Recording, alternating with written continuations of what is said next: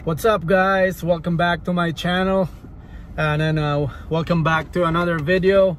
And today we're going to Saskatoon to pick up orders of lechon. A few weeks ago we went there to grab 18 kilos of lechon there, so we made some bucks, you know, and this time we got 16. So yeah, we're just picking up the lechon, pork lechon, and then we're gonna deliver it to Moose Jaw. No Regina this time because they're locked down, so only in Moose Jaw. But still, we got 16 orders.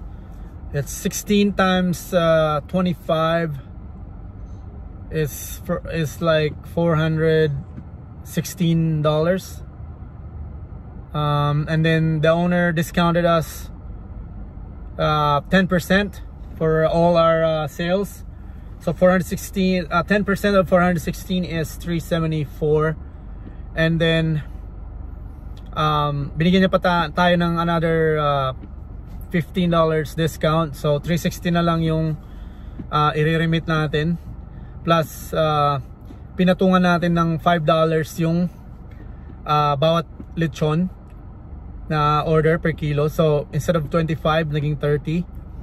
So the total is, kailangan magaling ka sa math eh.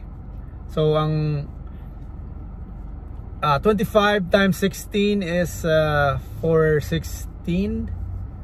Tapos so bali lahat ng discount na kuha natin is kano ba, $54 yung lahat ng discount na nakuha natin, kasi 10% plus yung additional niya, plus yung patong natin na $5 in every order. So $5 times 16 is $80. So $80 times $55 kanina, so nasa 135. Tama ba? $135 yung kinita natin ngayon, kikitain natin. So, 'di ba? Kaysa umupo ka lang sa bahay mo, wala kang gagawin, $135 no tax 'yun. Tapos nakagala ka na, nakapasyal ka pa, hindi ka pa nagmumok sa bahay mo, kumita ka na. Siyempre 135 hindi pa malinis 'yun. Babawasan mo pa ng gasolina. Gasolina lang naman nasa $40 lang, balikan na 'yon eh. So tipid naman yung sasakyan natin. So pagpalagay natin $90 or $95, $100. Napakalaking bagay na 'yon, lalo't pandemic ngayon, 'di ba? So ayun lang. Anytime pag every weekends, gagawa tayo ng paraan para kumita ng ekstrang barya, dahil mahirap umasa sa ayuda, kulang pa rin eh. So yan. So yun lang guys. Sana sa mga hindi pa nag-subscribe sa channel ko, Destinator TV, subscribe na kayo para magparapol tayo and magkaroon tayo ng free merchandise pagdating ng panahon, pag nabunot yung pangalan nyo sa mga live streams ko in the near future. So yun lang guys. Maraming salamat. What's up guys? So after 2 hours drive, nandito na tayo sa Saskatoon. Kunin na natin yung lechon natin. And so dahil malapit na rin mag-lockdown dito, ingat tayo sa mga contacts. Kailangan naka-mask lagi pag lalabas ka ng car. Pero this time is pinalagay ko na yung lechon sa likod ng kotse. Binuksan ko lang yung trunk, pinalagay ko na dun sa likod. So safe tayo kahit walang mask. So ayan, silipin natin yung lechon guys. Meron tayong 16 orders of lechon sa likod. Here we go.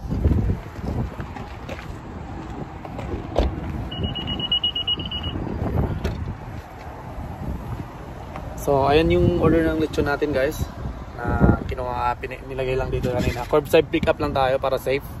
Iwas tayo sa variants, new COVID variants ngayon.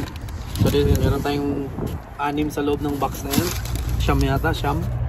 Tapos meron tayong 7 sa loob ng box na yan. So buksan natin yung isa kung anong ura niya. So ayan yung lechon guys. Naamoy nyo ba yung naamoy ko? Ano yan yung 1 kilo yan, 3 araw mo nang uulamin yan. So, di ba? So, yung ibang iba nag-i-transfer na, yung iba hindi pa, cash na lang daw.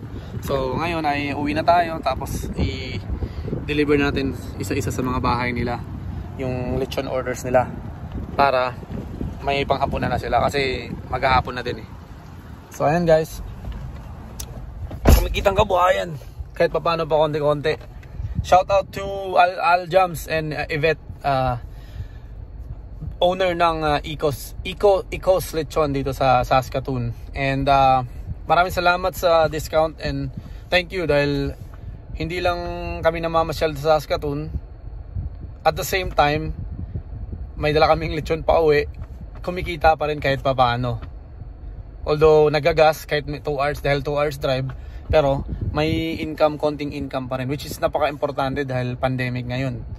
Napaka-late lang ng oras natin sa work. So ayan guys, maraming salamat ulit sa panunood sa mga video ko. And na-appreciate ko kayong lahat. And yun lang. Thank you and until the next video. Salamat sa lahat ng suporta. Jason TV here.